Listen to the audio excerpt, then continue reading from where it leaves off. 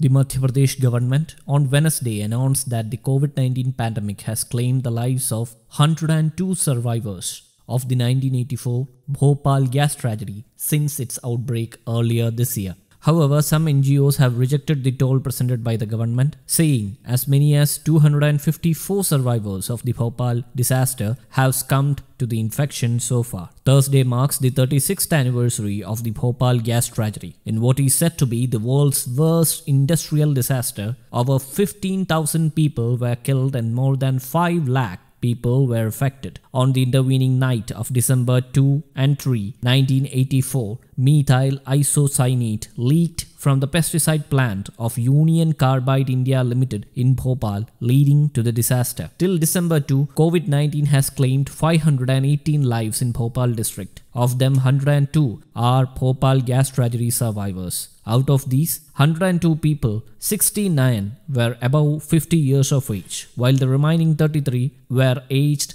below 50, said Bhopal Gas Tragedy Relief and Rehabilitation Director Basant Kurre. However, Bhopal Group for Information and Action's Rajna Dhingra claimed, as per the state's health bulletin, 518 people have died due to COVID-19 in Bhopal district so far. We visited the houses of 450 of these deceased to find out whether they were gas victims or not. Out of these 450 people, 254 were found to be the Bhopal gas tragedy survivors. These 254 victims possess smart cards that were issued by the Bhopal Memorial Hospital and Research Center, a dedicated facility for the treatment of gas victims. They also had the photocopy of the Bhopal gas tragedy compensation order with them. She added, "We have collected the copies of the smart cards and the compensation order by personally visiting the houses of these victims. We have even submitted these documents to the Chief Medical Officer of Gas Relief, Ravi Verma," Dhingra further said. She also claimed that the Madhya Pradesh government does not have a complete record of the Bhopal gas tragedy survivors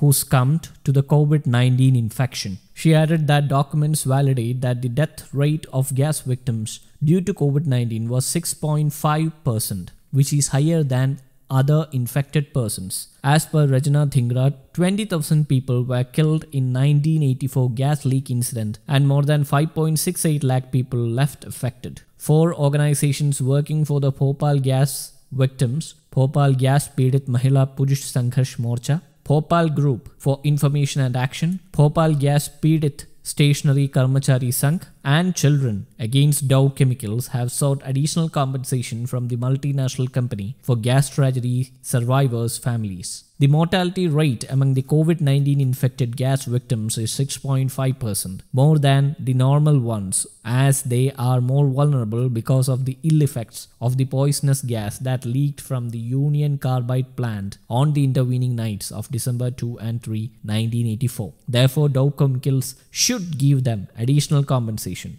read the NGO statement. The NGOs had yesterday taken out a torch rally in Bhopal to highlight the plight of the gas tragedy survivors. News Desk, Kaumudy English.